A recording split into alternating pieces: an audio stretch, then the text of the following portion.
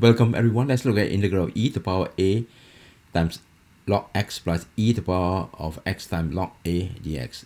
A are constant.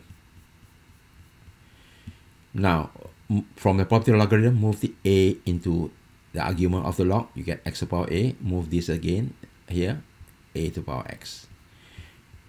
Log without anything here meant log to the base e or ln. When you have e to the power ln x to the power a, this thing cancel. You get x to the power a down here. Do the same here. Cancel a to the power x. Integral sound integral. The integral of these is x a plus 1 over the exponent. To get the integral of this is a to the power x divided by ln of the base, which is ln a plus c. Done. Thank you for watching. Hope video is informative, helpful. Before you go, make sure you subscribe, share, comment, and don't forget to hit or smash the like button. See you.